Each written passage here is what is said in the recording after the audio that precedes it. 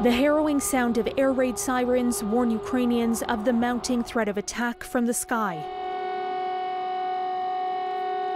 Что касается военной сферы, as Russian President Vladimir Putin announces a special military operation against his neighbor, February 24th, 2022. It begins. The capital, Kyiv, coming under attack by Russian forces, attempting to overthrow Ukraine's democratically elected government. Wartime President Volodymyr Zelensky defiant. His dispatches from Kyiv's abandoned streets become a profile of courage, and a new face of democracy in Europe emerged. Russia counted on capturing Ukraine within 5 days. They had no idea who they were up against. Despite being outgunned and outnumbered, Ukrainian soldiers fought off the Russian army's attempts to seize Kyiv and its surrounding area. But Ukrainians alleged graphic evidence of killings and torture were uncovered in the aftermath. This is a deliberate, cold-blooded and long-planned invasion.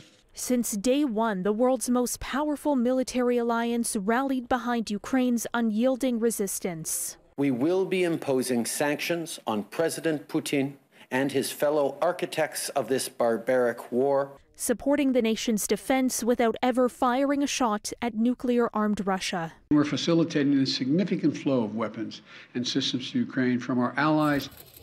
With Western weapons arriving in greater numbers, Ukraine seized momentum in the war, gradually liberating their land, including much of the Kharkiv region in the northeast. Then in November, they notched their most significant victory to date, as Russia relinquished Kherson in the south, the only regional capital it managed to capture after invading.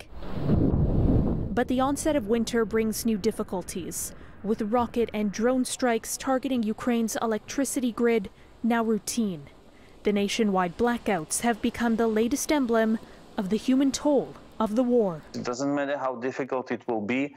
We will survive, and we will survive this winter against all odds. While Ukraine has rewritten the narrative of this invasion, according to the Institute for the Study of War, these areas in red are still held by Russia, meaning much still hangs in the balance as the war grinds through the 10-month mark with no peace in sight.